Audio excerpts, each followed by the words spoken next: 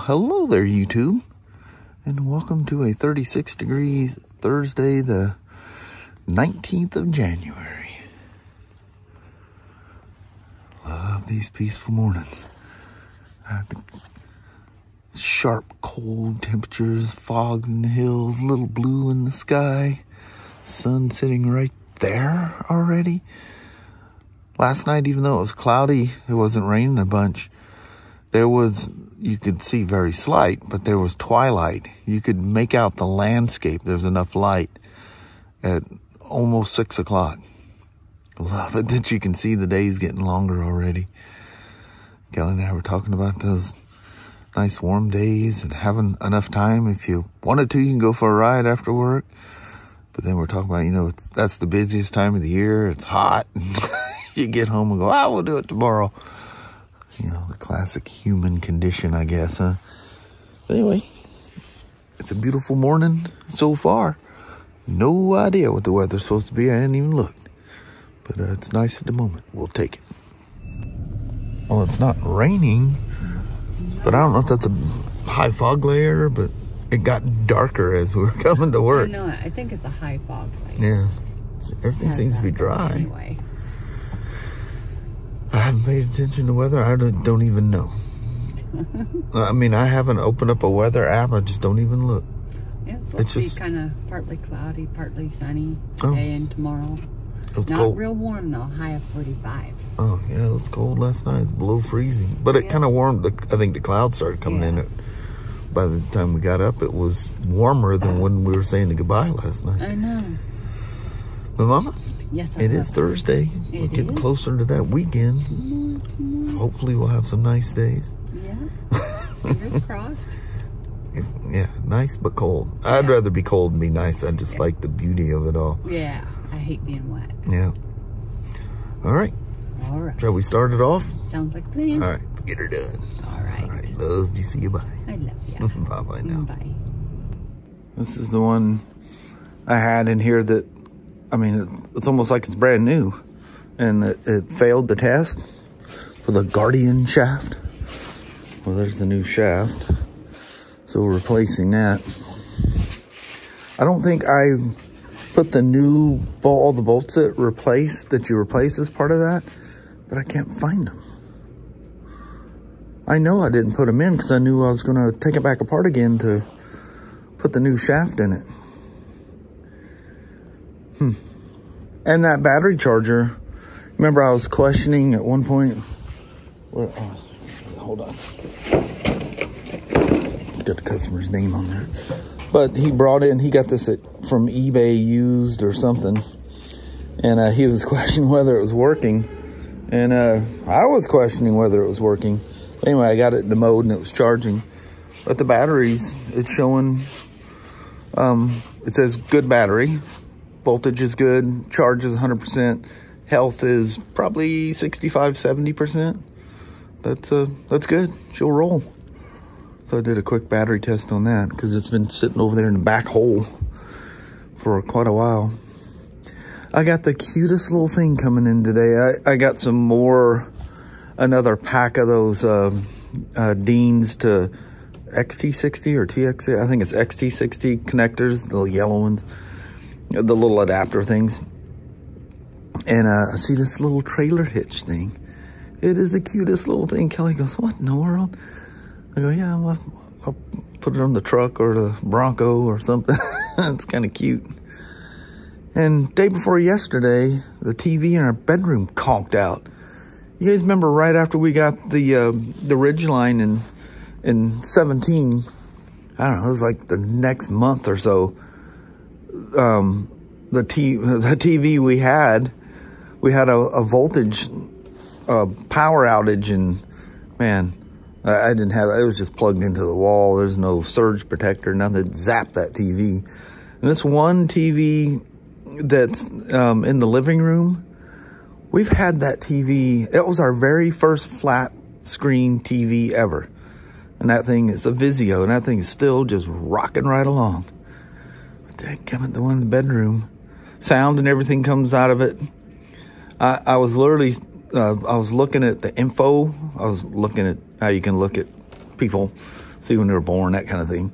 So looking at that, and it's, you know, went back, just exited out, went back, and I was just goofing around. I was sitting there on the computer, and all of a sudden, boom, I see black off to my left where the TV's at. You know, it's set up so we can see it from the bed and stuff. And yeah, I'm like, what the heck? Well, I still hear sound and everything. So I thought, well, maybe I did something when I was going through the menus. It's dead. No screen. It is just black. Doesn't pull up anything. If I power it down, let it set for an hour, it'll come on for a few seconds. I go, oh, there it goes. It's back. Boom. It just blacks out. I get another dadgum TV. And the way things are nowadays, that thing's probably going to be 3 or 4 times the price. I kind of went, for the bedroom, I kind of went a little big. So I think I might go with a smaller television. It's, yeah, I had to upgrade the hanger and everything. That's a huge TV. It's really nice when you're laying there in bed, you know, it's like you're sitting in a movie theater. But, I have to get a TV. Last couple nights, I just streamed DirecTV through the iPad, and that's what Kelly and I go to bed to.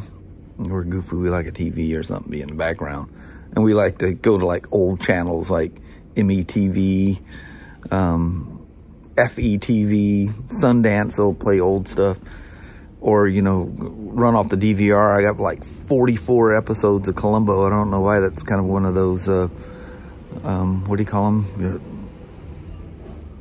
Kind of I don't know, just makes you feel good. Those old Columbos, I don't ever watch them half the time.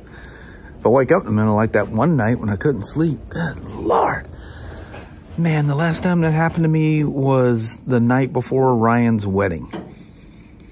When we were in California, there in Yosemite. And yeah, I did the same thing. About an hour and a half, and I had to drive all the way up that mountain, racing one of his friends in a little Chevy. He was hauling, man. Tires are squalling because we thought we were going to be late. As it was, I think we were some of the first people there. But we had the groom. We had our son. But anyway, that's the last time I had a night like that. I usually don't have any problem sleeping. I don't get enough sleep because I stay up doing stuff. But anyway, let's get the dry, or as they call it, the Guardian shaft. BMW and their crazy names for things. All right, let's get her done. Would you just quit talking to me? I got to get work done. I know this is really silly, and I have literally no use for it, but it was cheap and it was so cool. It's a trailer hitch receiver. So you think, okay, it's going to drag everything. Flip it. So they must figure you'll probably flip it because it's the nut's not tight. It just tight enough that it's grabbing the nylock. So that'll, both the Bronco and the Sport, the truck, has the socket for the receiver. But let me show you something here.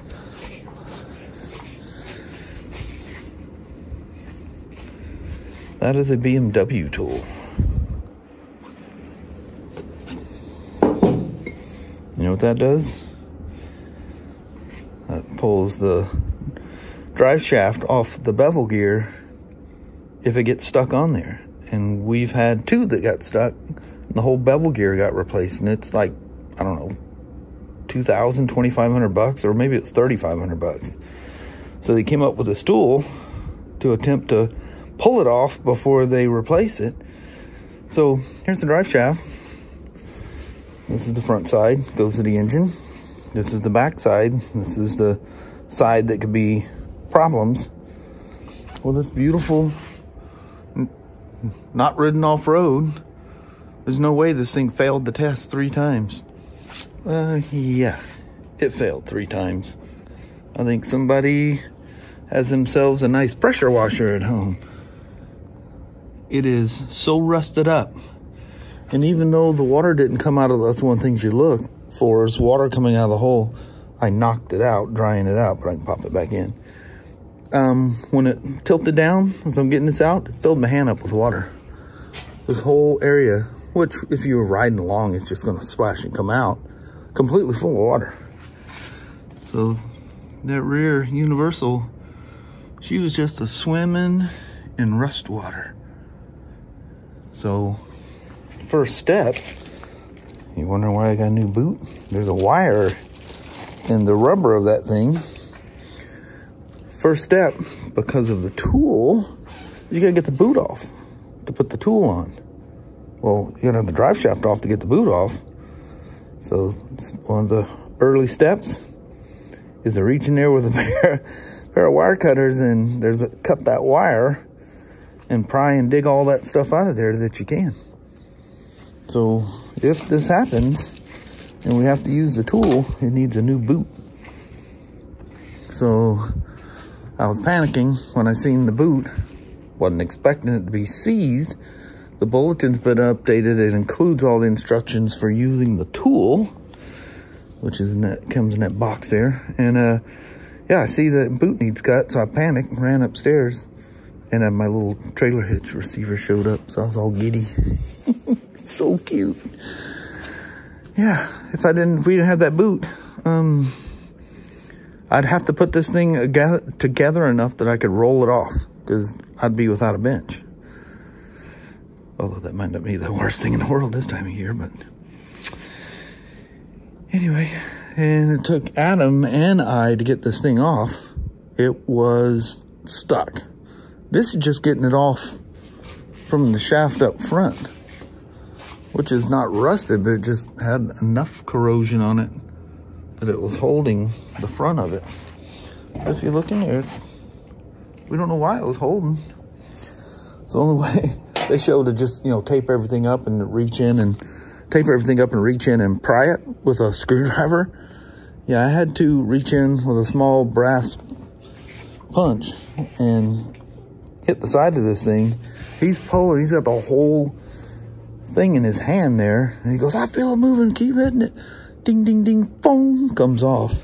About to send him across the floor. That is not a light body part. Yeah, that thing's crazy heavy. Yeah, you almost can't pick it up one-handed. But anyway, so there's my excitement for the day.